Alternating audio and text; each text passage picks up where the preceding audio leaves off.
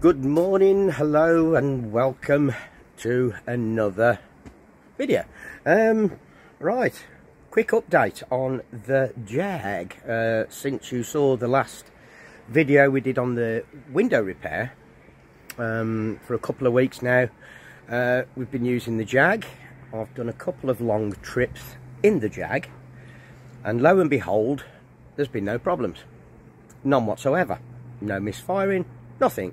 Just running like an absolute dream. So annoying, I will admit this is annoying, because I wanted a fault, because I knew there's a fault and there has been a fault, but I can't find a fault.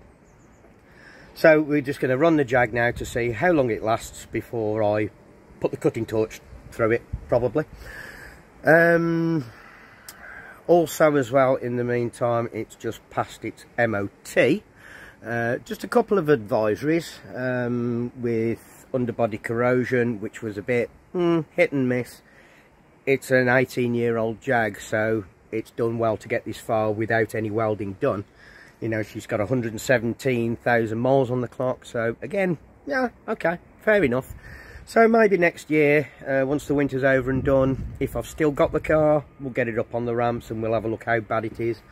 And they just mentioned a little bit of an oil leak on the engine, which that's had since the day I got the car. It's always had a little bit of an oil leak, but it's just where it's a little bit damp, probably from the sump gasket, and it's just making a bit of a mess underneath. But I'm not going to worry too much about that. I'll check the levels regularly anyway. So far with the Jag, annoyingly, all good. So what are we doing today? Weather permitting, see how this goes. Right, we've got a little bit of a problem with the Ambassador. Okay, it's just a little one. It's one that I've known for quite a while. As you know, it's a Vanden Plas model and it's got electric windows in the front. I come to go out in it the other day, put the window down, come to put it back up, but it wouldn't go. And as per usual, you have to give the door a bit of a thump, and up it goes. Only this time it didn't go up, it just went up in little stages. So I've got a feeling motor brushes are going to be knackered, is the word. So, or it maybe just want cleaning up, but bear in mind, the Ambassador was purchased from a scrapyard anyway. And I've done no real heavy work on that car. It's just been a load of little running repairs that I've just taken care of as and when. So I think while it's dry, we'll get her opened up, get that door card off, and see if I can get the motor out. I'm not sure how that come out on that, I've got to be honest. So yeah, right, stay tuned and we'll get cracking.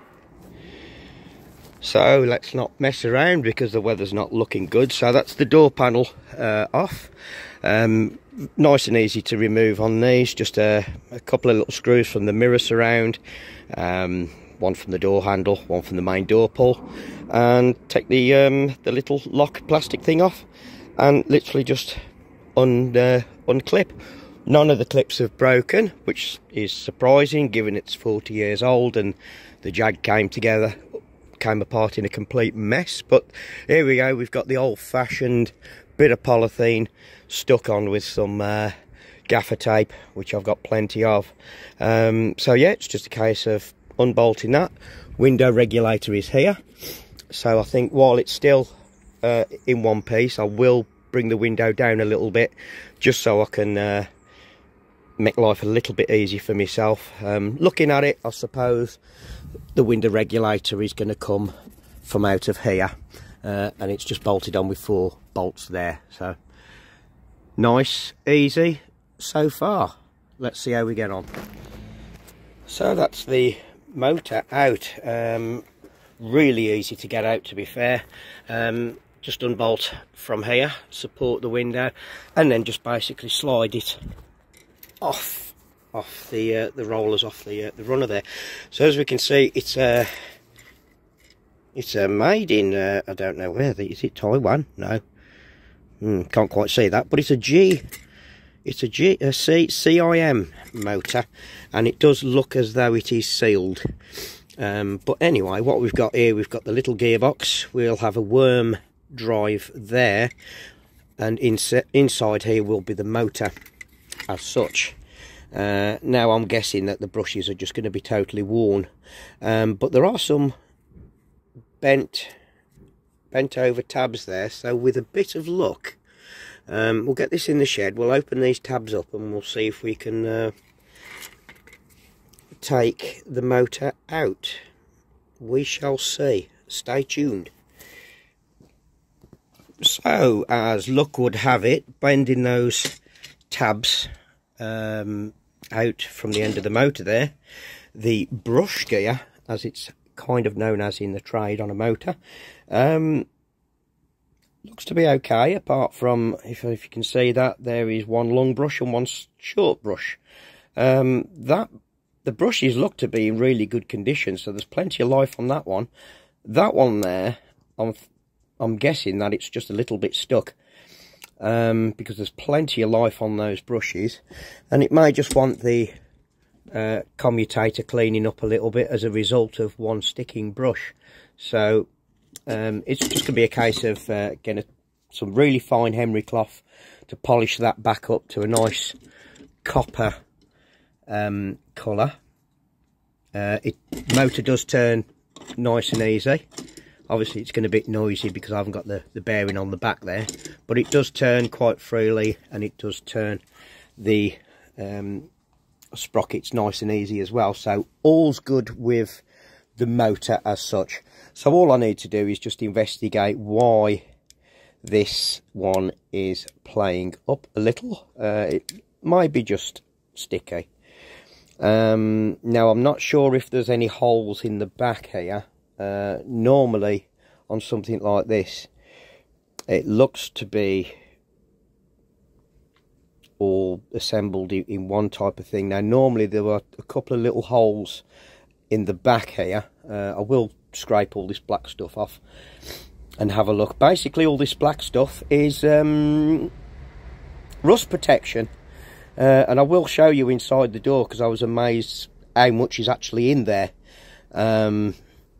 Really impressed, considering when you look at the window video that I did on the Jag, I had to put some in myself because Jaguar couldn't be bothered. So all credit due to British Leyland, as they were back in the day. They did concentrate on a bit of rust protection on the Ambassador, especially inside the doors. So I'm a big thumbs up. I'm quite impressed with that. So let's have a look, see what I can do with this brush gear then, and get this motor put back together. So with a little bit of electrical contact cleaner, you can now see that the brushes now meet in the middle, and this sticky one is now nice and free. So all I need to do now is put this back on the motor. Wish me luck. So yeah, I'm going to have to look basically to see if there are any holes in there, because I might have to put some pins in. And basically what it means is holding back the brushes, holding them right back into their receptacles, if that's the word for them. And basically what you do, you put a little small drill bit, like a 2mm or 1mm drill, hold them back, push the motor together, and then pull them out from this end. It might have to be that I'll clean this up now, and it might have to be that I might actually have to drill some holes in there. So we'll see what happens, and just bear with me. Okay, so there are no holes for me to retain the brushes back, so I have took advantage of the plastic flimsy bush, should I say, or thrust washer. So what I've done, I've wedged that in between the brushes, so that's now holding them open, because also this little plastic part has to sit over the top of that before the motor comes on here. So it does make life awkward putting retaining the brushes back, and I didn't really want to drill holes as they're not supposed to be there anyway. So I've cleaned the commutator up, and there's a little smear of grease there on the end of the spigot. So let's assemble this bad boy back up and put her back on the car and see if she works. Well, I can confirm that the brush gear went on as planned. So I'm quite impressed with myself, because I didn't need to swear at anything or hit anything with a hammer. So that just pushed nicely on. So that was a good idea to do. So let's, I think what I'll do is I'll bend these tabs back in now, make sure that's all nice and secure. And I can just connect it straight up, because all it is a 2-wire motor system. There's no computer wizardry going on. It's just a simple reversed polarity at the switch. So there'll be a common earth and 2 lives. So one goes one way, one goes the other. Dead simple, real nice and simple. So obviously we'll make sure that these connections are cleaned up as well before they're going on. Could do with a little bit of a clean, but they are in good condition. They are 40 years old, so we're not expecting miracles. I might just dab a little bit of grease on this sprocket here just to make sure all is well. And yeah, all good. So far, so good. So she's just rested on my lap, and I can confirm we have a working motor.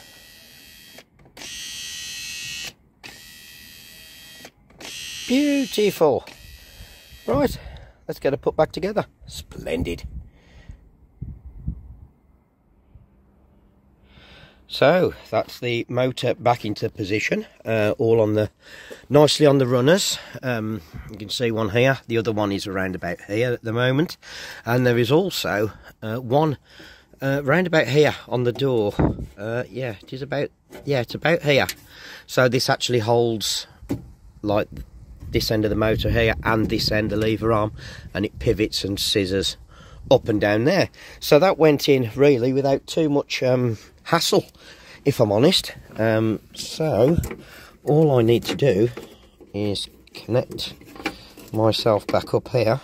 Let's see if I can do this one-handed. No, maybe, yes. Yeah, here we go, in she goes. Lovely, job done. And wow, that's never gone down, up or down so quick. Beautiful. Splendid. Job done. So as I was saying earlier on, down there all this darky coloured stuff is basically dried up wax oil. And I'm amazed how much is actually in there compared to the Jag. Yeah. It does make you wonder what they were thinking. While I'm at it as well, I think I'm just going to do the clips on this door lock, because it is a little bit loose and wobbly, and I do need to address that. So that's just one of the little jobs that I want to have a look at as well while I've got this door panel off. But then apart from that, looks like we are all good to go. Everything's good. So that's it for the moment.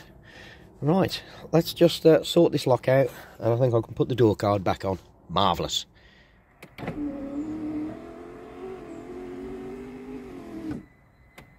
Splendid.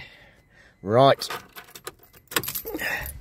that is me done for the day, and there has been another video for the Mighty White. So that's it, lock her up. I'm going in because it's cold. So there you go, one window fixed. So hope you've enjoyed this little video on the Mighty White there, just sorting that window out that really needed to be done. Because as you can see, I'm a smoker and I like to shove my ash out the window, whatever. So yeah, like I says, all good with the Jag for the time being. It's a strange one. Maybe I've disturbed something when I had the coil packs off and the ECU.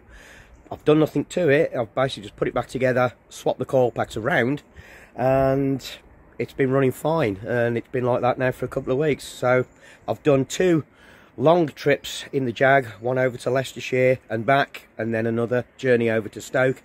And I will be doing another journey today over to Stoke in the Jag, because I have got a gig to play tonight. So yeah, it's been absolutely fine. Whether I disturbed something, like I say, it could just have been just a crappy contact on a coil pack. I really don't know. But we'll see how it goes. We'll see. So, ambassador's all good now again. That window's now fixed. You know, I didn't have a working window yesterday, but now it's job done. I would guess that the passenger side is going to need doing as well, but now I've done one, I can do the other at my leisure on a nice dry day. There's no need for you to see another video on that. What's the point? Just reverse this one. Mrs. Win, due to the weather, I've got nothing done on it, which is unfortunate. But, you know, that's just how it goes sometimes with classics, you know, especially if you're working outside. You're not going to get the opportunities that you need and the opportunities that you want all the time. So, Gary the black one, yeah, we'll worry about that next year. Not too fussed about that one just yet. So, I'm not sure what Ricky and I have got planned for the future before Christmas. We're now only a couple of weeks away, and I think we was hoping to have a bit of a get together and obviously do a little bit of work on Agatha. That has not yet materialised, but hopefully we'll do soon. But either way, me and Ricky will get together at some point, whether we go out for a curry or a pint, whatever, that will happen. We might video it, who knows. So that's all from the fleet for the time being. If we do not get to make another video, just want to wish everybody that watches the channel happy Christmas and a happy new year. Get drunk, be merry, eat lots, and watch your figures, everybody. So who knows, until the next time, take care of each other and have fun. See you later. Bye bye.